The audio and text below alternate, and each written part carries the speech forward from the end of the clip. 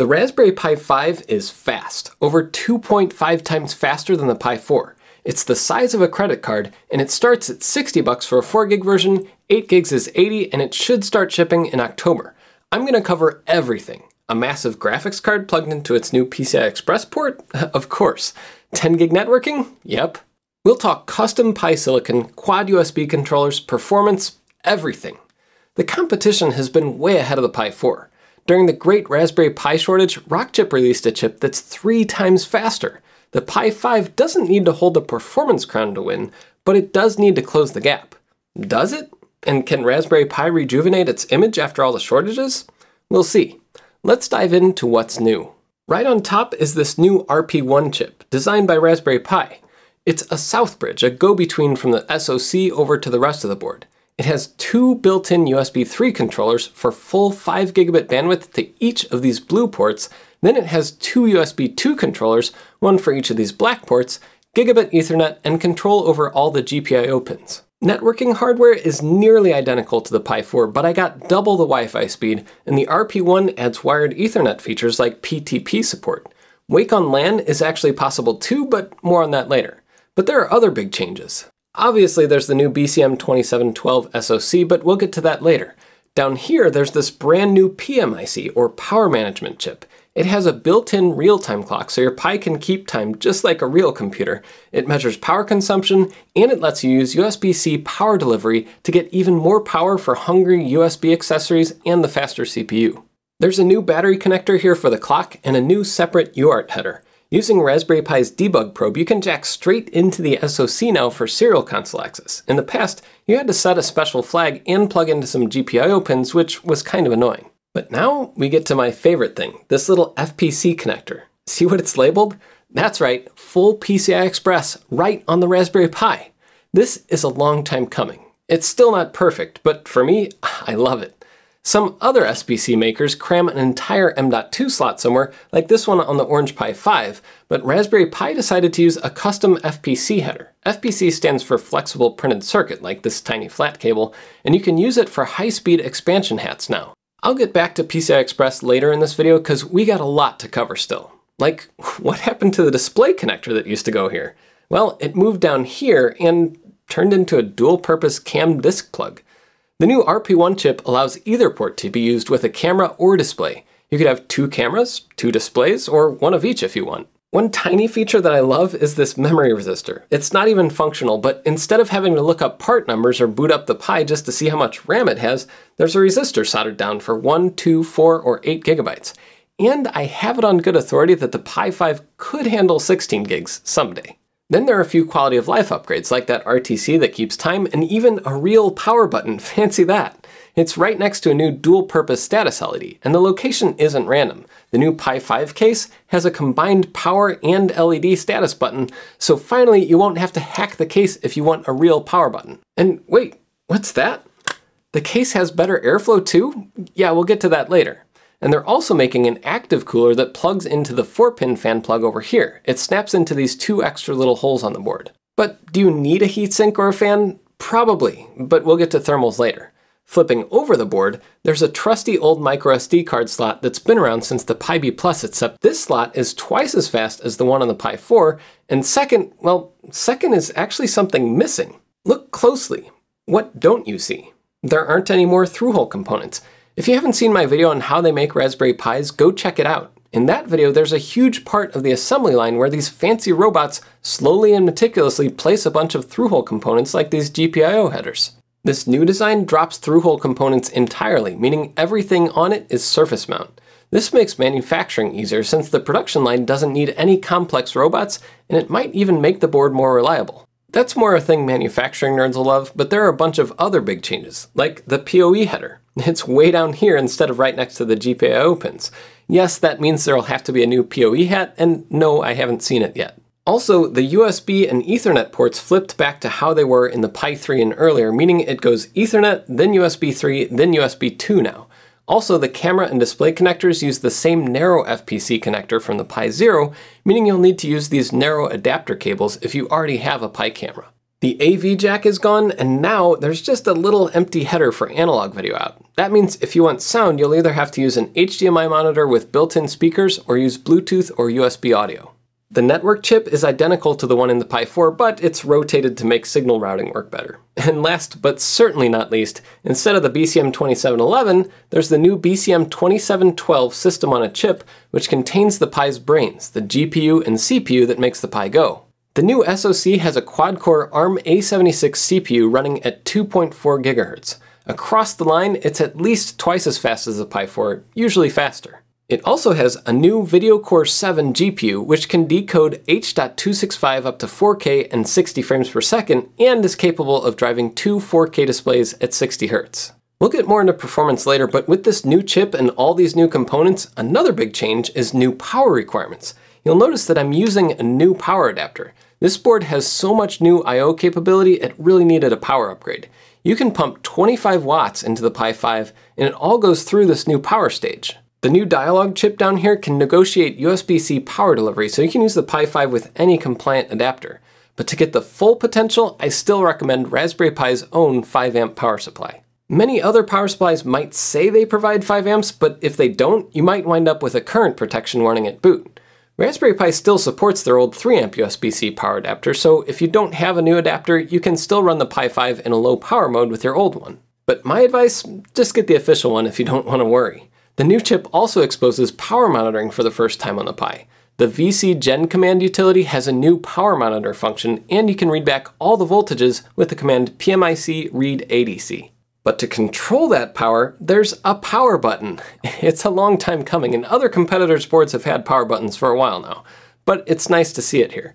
You press it once to boot the Pi, and then press it again to safely shut down. And the eagle-eyed might see there's a wide LED lens on the new Pi 5 case. That's actually the button actuator, meaning you can press on it to turn the Pi on or shut it down.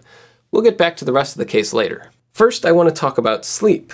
I mean, new power button, new CPU, surely Raspberry Pi is thinking about supporting sleep modes for power savings.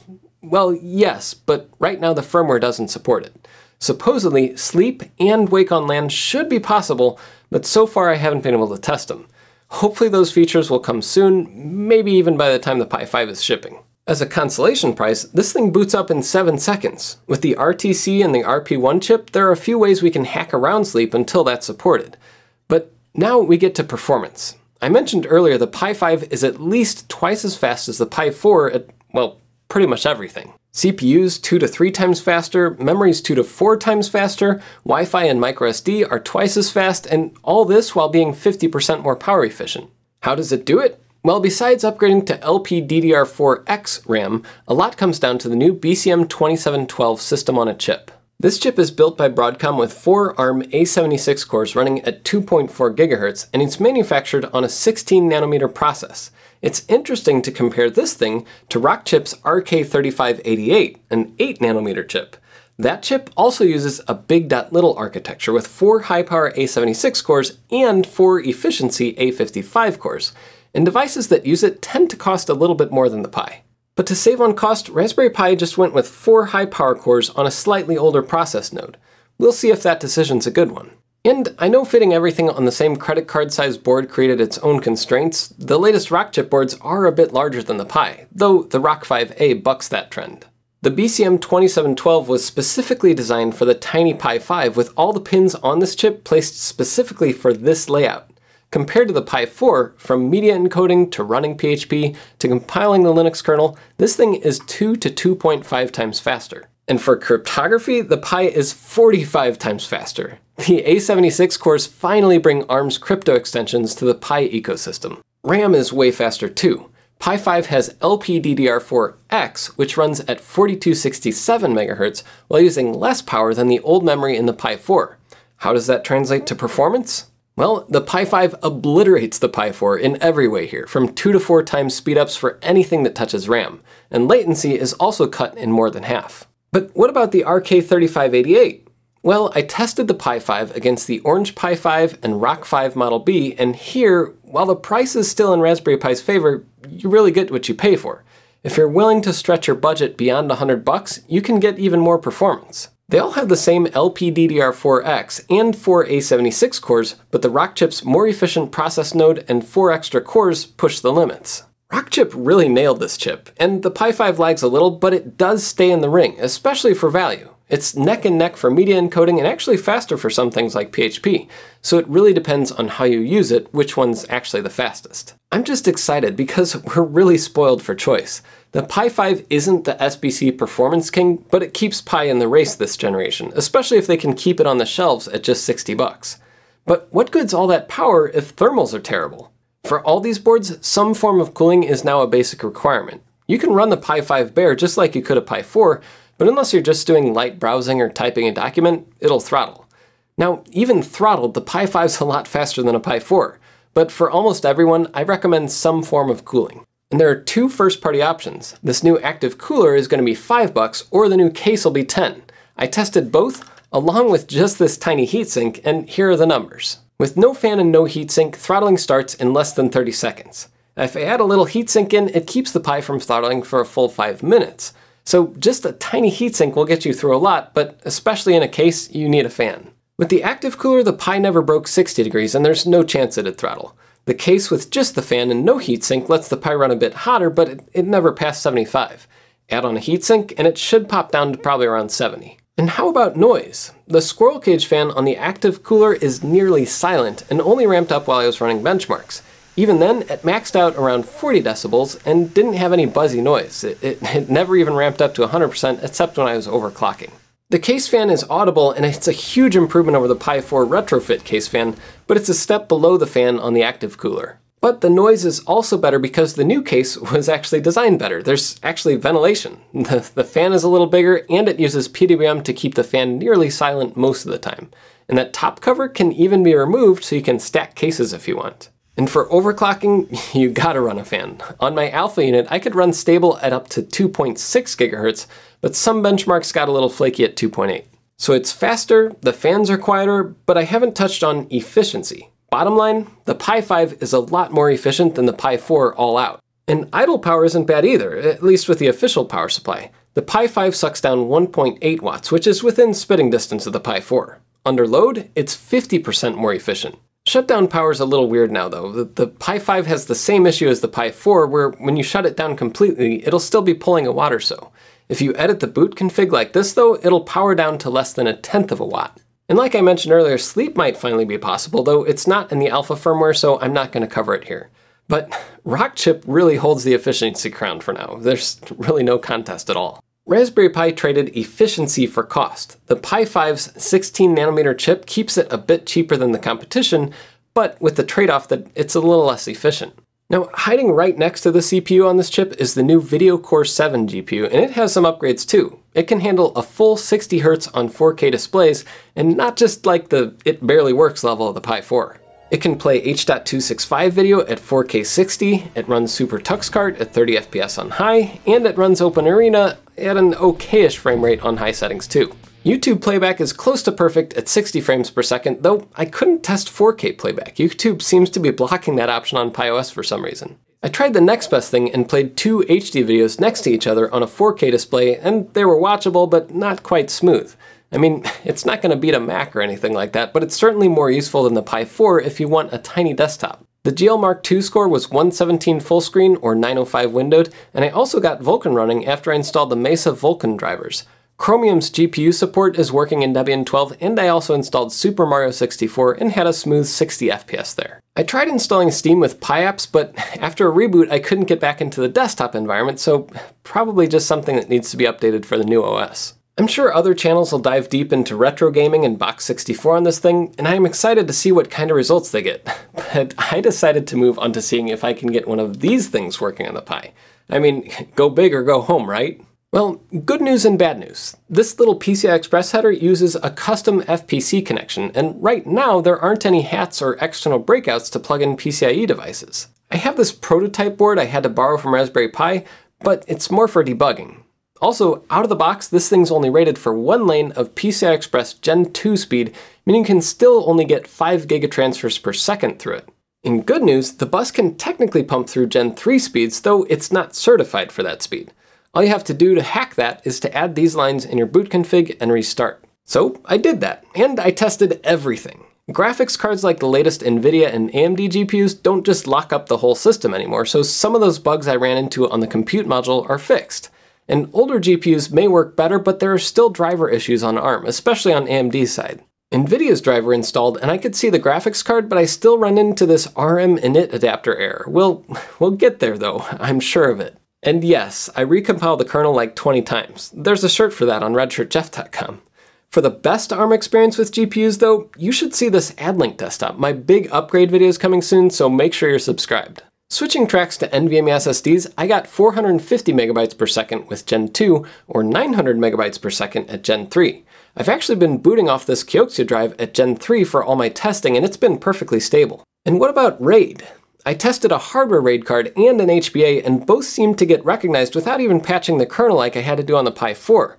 But I had a little trouble with the CLI utility, so I can't access a hard drive on it just yet. I also tried a Coral TPU over PCIe, and it seemed to work, but when I tried running image recognition on it, the thing flaked out a bit. It's certainly promising, and there might be a way to get it working on the Pi 5, but it'll take a little more time in testing. Something that worked perfectly was this Asus 10 gig NIC. Because it's limited to one PCIe lane though, it can only really put through about 6 gigabits of traffic.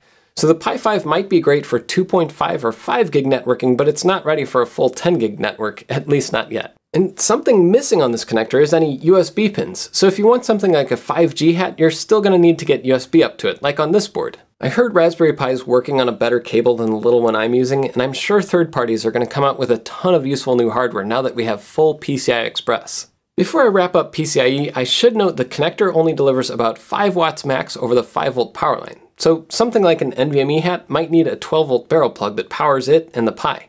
We'll see. And even if you don't want to boot off NVMe, the microSD card slot uses UHS 1 now, meaning I can get double the speed of the Pi 4. I got 90 megabytes per second on a SanDisk Extreme card versus 46 on the Pi 4. USB boot still works too, and now you can get a full 5 gigabits on both USB 3 ports plus extra power if you use a 5 amp power supply. That means you can do shenanigans like copy data between USB drives around 600 megabytes per second, or have a USB SSD and a 2.5 gig network adapter both running at full speed. And the RP1 also has 2 full USB 2.0 buses, so the black ports run at 480 megabits apiece. And if you don't have a 5 amp adapter, you can still use the USB ports, but you'll have to choose if you want full CPU power or more current to the USB ports. Continuing the theme of double is better, the built-in Wi-Fi uses the exact same hardware chip, but it's double the speed. From the same location in my basement, I'm getting about 200 megabits per second, where on the Pi 4 I got just over 100. And built-in Ethernet? Well, it's pretty much identical, since it's still a gigabit. I really wish they went to 2.5 gigs this generation, but at least I can still get faster Ethernet through PCIe or a USB adapter. And speaking of USB adapters, I wanted to see if this Netgear Nighthawk Wi-Fi 6E adapter would work on the Pi 5, and you know what? It did. Because it's a pretty new adapter, I had to patch the system to tell it to use MediaTek's driver, but I was able to get 6 GHz Wi-Fi 6E right out of the box on the Pi 5. Down in my office, the thing goes through like 4 walls, so the Wi-Fi speed wasn't much better, but if I moved everything upstairs closer to the router, I got, well, only about 260 megabits. Using a PCI Express version would probably be faster. I tested one on the Compute Module 4 last year, and I got about 1.5 gigabits. Besides all the high-speed connections, there are still 40 GPIO or general purpose input-output pins. These pins carry power, ground, and SPI, I2C, and other ins and outs, so you can interface a Pi with tons of devices. The big difference this time around is these pins all go through the RP1. There are a few reasons for that, but a big one is to protect the main processor from dying if you accidentally short a couple pins. The RP1 uses the 40 nanometer process node, so it can handle more current. Inside is a close relative to the RP2040. So the next big question I have is, what fun things can we do with it? I mentioned earlier in the video this chip adds on PTP support courtesy of a cadence gem inside. So if you have a GPS disciplined oscillator on a GPIO pin, you can use that to drive precise network time over PTP. Explain like I'm 5, RP1 makes clock tick better. I haven't had time to test PTP yet, but the driver already shows hardware support is ready. I'm excited to see what other surprises might lay hidden inside this RP1 though. Rounding out I/O, I tested a camera module 3 on the cam display ports. It worked without a hitch, autofocus and everything. With the ability to run 2 cameras, you can do stereo vision right on the Pi 4 instead of needing a compute module like the Stereo Pi required. The Pi 5 will be even more popular for machine vision and robotics, especially with the global shutter camera. The bottom line is the Pi 5 is basically the Pi 4 just 2 to 3 times faster and with a lot more I/O. The Pi 4 4GB model sells for $55 and the Pi 5 is $60. And the Pi 5 8GB model is $80. It'd be nice to see if they release a $40 2GB model too, but we'll see. It's certainly nice the Pi still undercuts the competition on price, though the competition has been doing quite well these days. I don't feel as uncomfortable today dipping my toes in other SBC ecosystems as I did back in 2019. RISC-V is finally starting to eat at the low end too. One thing's for sure, the SBC ecosystem is heating up going into 2024. What else do you want to know about the Pi 5? Let me know in the comments. Until next time, I'm Jeff Kierling.